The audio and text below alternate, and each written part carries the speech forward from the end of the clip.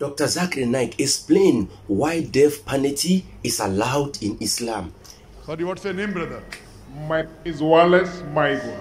Wallace. Wallace, do you believe that there is one God? I believe there is one God. Do you believe Jesus is God? I believe Jesus is a messenger and son of God. Messenger of God, correct. Messenger of God, and he's also the son of God. Son of God meaning messenger, no problem. But he's not God. My Bible tells me that he is the only begotten son of God. But if you read, as I told you, brother Wallace, I told you what you're quoting is from the Gospel of John, chapter number 3, verse number 16, which says, For God so loved the world, that he gave his only begotten Son. Whosoever believeth in him shall not die but have everlasting life. Now if you read the Revised Standard Version of the Bible, revised by 32 Christian scholars, backed by 50 different corporate denominations, they say this word begotten is interpolation, is a fabrication. So if you say begotten Son, it is a fabrication. If you say Son of God, meaning a messenger of God, no problem. There's no problem with that. So if you believe he's a godly person, we verily believe that Jesus Christ, peace be upon him, was the beloved of God, but he was not God, he was a messenger of God. I will beg to differ with you, Dr. Naik, but I have my reasons.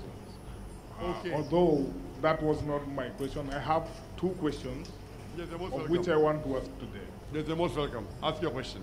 The first question is regarding Islam Okay. Yes, brother. and Christianity. We all know that Christianity began or commenced since 2,000 years ago, as well as Islam commenced about 1,400 years ago. Would you be kind enough, sir, to explain to me or to anyone else who may have doubt how you believe about this period since the time of Christ when Muslims started? Do you believe that these people who existed in that time will be judged, or they are going to be the same as us who has come after Islam? The brother asked the question that according to him, Christianity came 2,000 years back and Islam came 1,400 years back. Brother, you're wrong. Islam did not come 1,400 years back. Islam is there since time immemorial. And Prophet Muhammad, peace be upon him, is not the founder of the religion of Islam, but he's the last and final messenger. Islam is there right from Adam, peace be upon him. Adam, Abraham, Noah, Moses, Jesus, Muhammad, peace be upon them all. So you have a misconception that Islam came into existence 1,400 years ago. It's totally wrong. Quran was revealed 1,400 years back. Yes. But Islam is there since time memorial. At the time of Moses, if you followed the teachings of Moses, peace be upon him, you would go to heaven.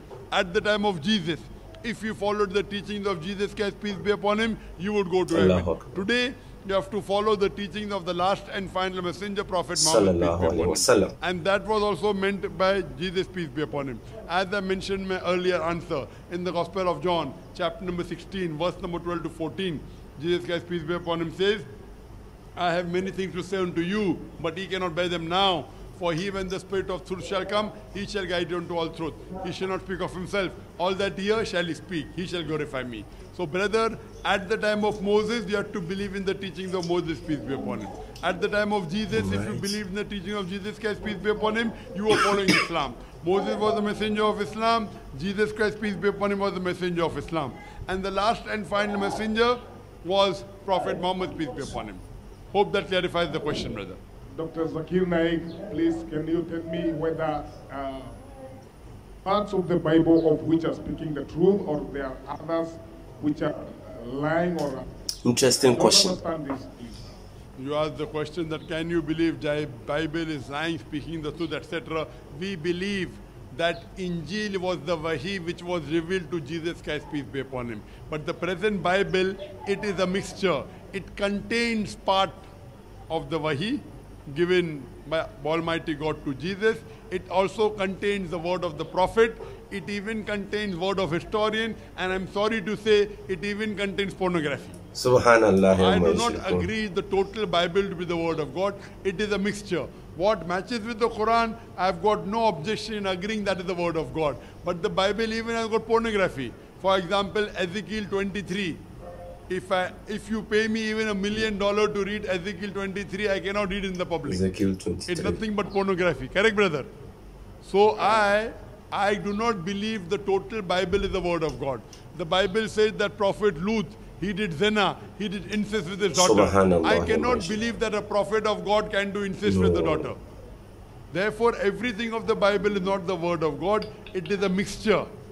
It contains the word of God, it contains the word of the prophet, it contains the word of historians, it even contains pornography. Oh, sorry. My final question, sir. Yes, brother. This is regarding capital punishment. Yes, brother. Of which is illegal in many countries of the modern world. Yes. This capital punishment, for me, if I would be asked, this is murder.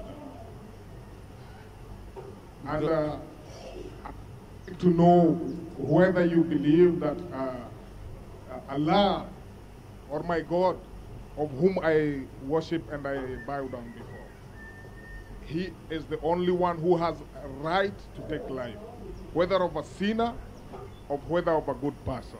Because I understand, and you earlier mentioned, that it is punishable by death, according to the Holy Quran. Brother said that capital punishment, most of the modern countries, is illegal, but in Islam there are certain capital punishment. Okay. And brother rightly said that only Almighty God has the right to punish.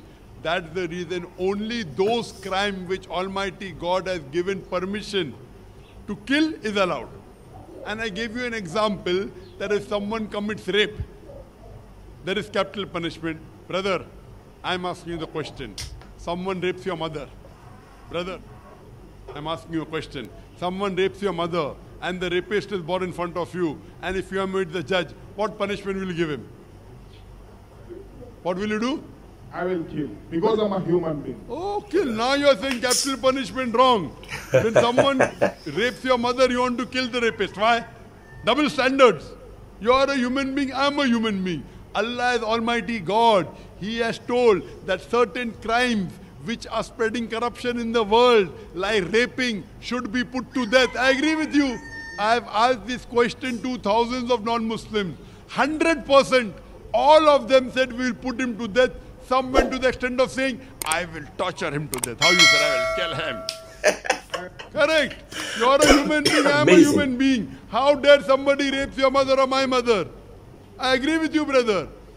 This is the law of God, because He is spreading corruption. So in this way, brother, there are certain crimes which Quran and the Sharia gives permission as capital punishment. If it is a punishment from God, we agree with it. You and I cannot put anyone to death unless it is permitted by Almighty God. Hope that answers the question, brother. Thank you so much, sir. You're most welcome, brother. Amazing. This is very interesting. You see, some Christians have selected, and I mean, let me say the Westerns have selected some part of human life, and they have compared it to Islam and use it to tarnish the image of Islam. But in America, they still have death punishment. Didn't America put some people into electronic chair and executed them, electrocuted them? Is it not in their law?